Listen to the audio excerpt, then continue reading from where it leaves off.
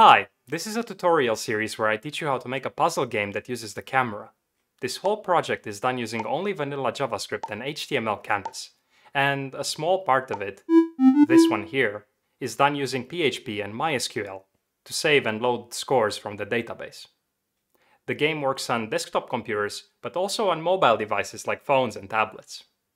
By following this series, you'll learn many useful things that you can later apply in other projects. In the last video, we implemented a way to access the camera.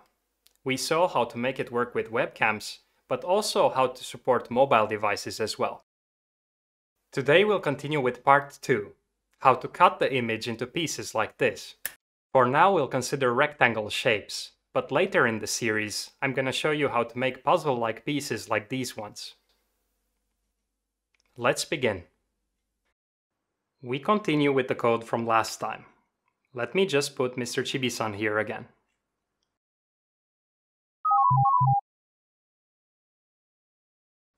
We now define the piece class and specify a row and column index in the constructor.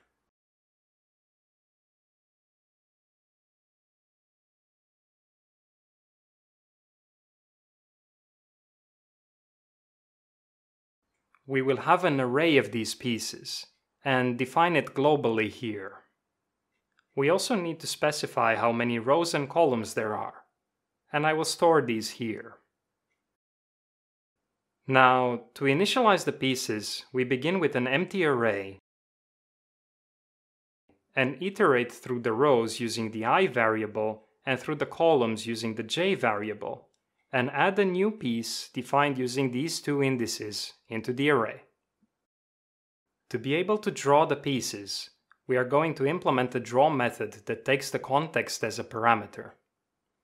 Let's first just draw a simple rectangle here to see if what we did so far is working.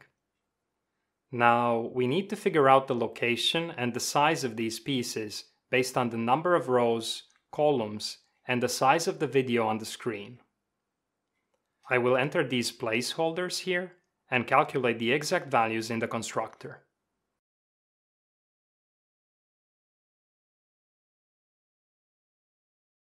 The width and height of each piece is just the width and height of the area divided by the number of columns and rows respectively. I set here the x and y to be so that each piece is defined to be at the correct location at first. Even though this is a puzzle game where the player needs to find out what the correct locations are, it helps to start with the solved configuration when developing the game. You'll see.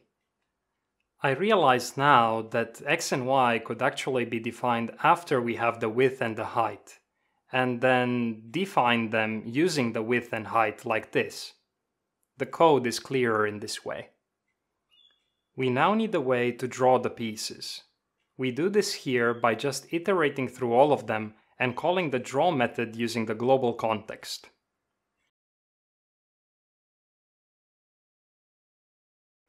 Okay.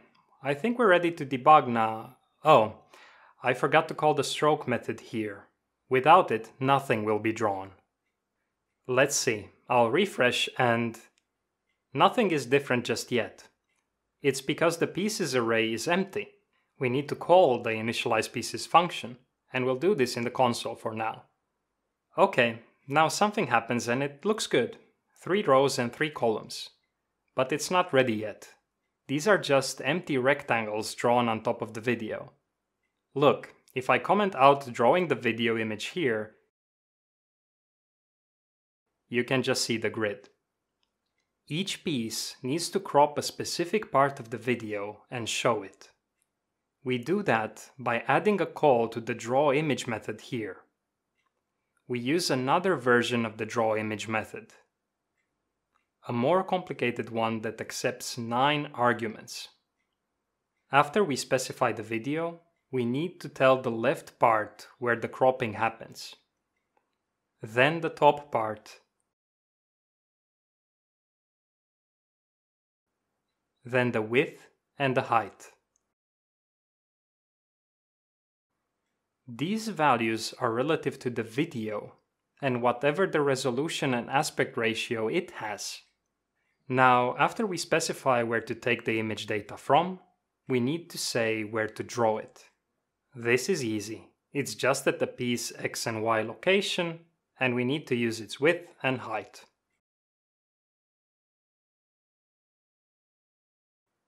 Okay, it now looks the same as before, but each piece is showing the part of the video it's responsible for. We can actually parameterize this function here to support any number of rows and columns.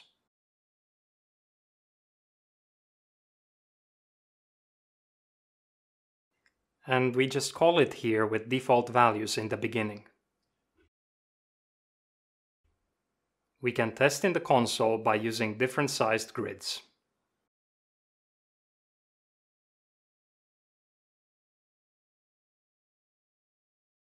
Do you also use developer tools when debugging?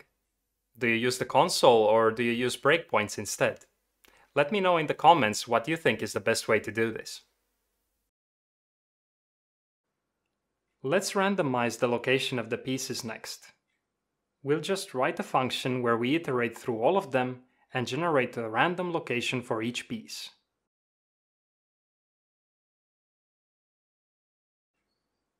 We set here the X and Y respectively.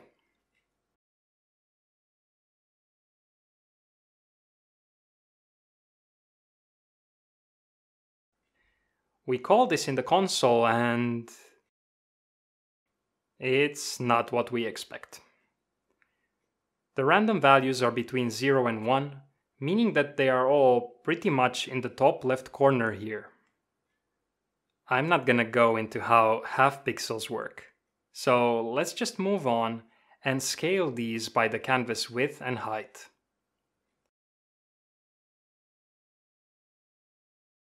Okay, much better, but you can see that some pieces go outside the screen here. We can prevent that by subtracting the piece width and height here when scaling.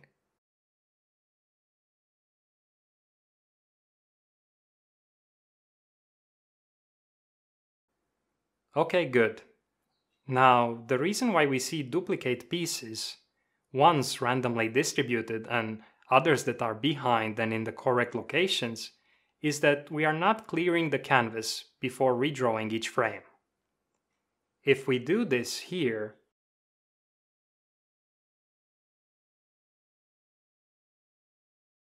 and randomize the pieces again, we get what we expect. Let's test different grid sizes as well. Neat. I actually want to have an idea of where the pieces need to go. It will make debugging easier, and maybe we can keep it as a easy mode or something like that. So I'll move this clear rect call to the top, set a 50% transparency, and uncomment drawing the video we had earlier. Then I reset the transparency so that only the video is semi-transparent, but the pieces are drawn normally after that. In this way, the video on the background shows where I need to move the pieces, but it's faded, so it won't be confused with the actual pieces. Okay, that's it for today. Please like and share this video if you know somebody interested. In the next part, I'll teach you how to implement drag and drop for the pieces like this. See you next time.